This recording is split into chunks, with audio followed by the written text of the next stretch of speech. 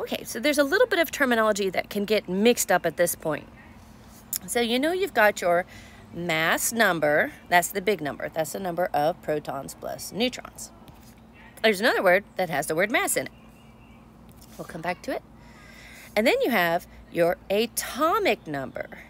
Now the atomic number is the numbers, it's just the number of protons. So it's protons only.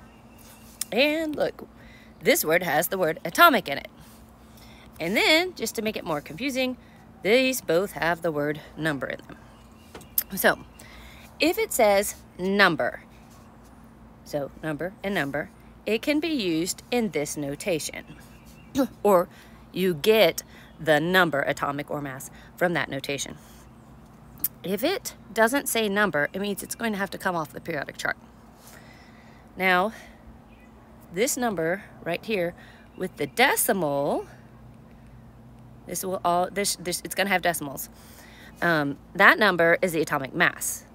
Now there's the lower number here actually also comes from the periodic chart, and it's right here.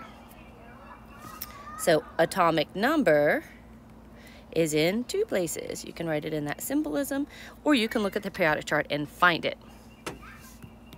Now, something else that could be confusing is when you're using the notation here, you're going to see that the atomic number is written in the bottom corner, but when you look at the periodic chart, it's written in the top. So to not get all confused on top, bottom, left, right, what I would say is when you look at the periodic chart, the number that doesn't have a decimal, that's the number of protons. And it's because you can't have half a proton or a fourth of a proton. You either have a proton or you don't. So it's always going to be whole numbers. So you look at the periodic chart. The thing that's a whole number, no decimals, is the proton. The thing that has some decimals, that's the atomic mass. And you're going to get to this information really soon, but it has to do with a weighted average of the isotopes. So those are all big words, but that's coming up in just a little bit. The reason that this is helpful to be written with the large number on top and the small number on bottom is because it's kind of easy to subtract like that. So that's another big hint. If you can't remember, like, do I put the protons on top? Do I put the protons and the neutrons? So this number needs to be a big number, and this number needs to be a small number. And you can see that holds true over here too. We have a big number and then we have a small number. So just keep that information in mind also.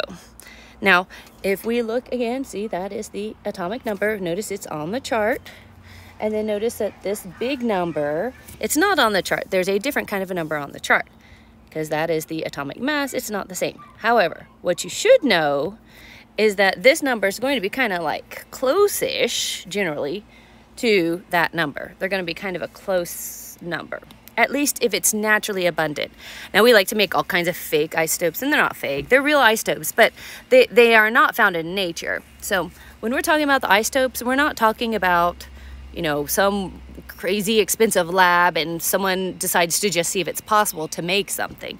We're talking about normal isotopes that you would find if you went and got a sample of it somewhere on Earth. So remember, the little numbers, not the little numbers, but the numbers without decimals, those are all the numbers of protons. The numbers that have decimals in them on the periodic chart do not ever go in this thing. This never has decimals.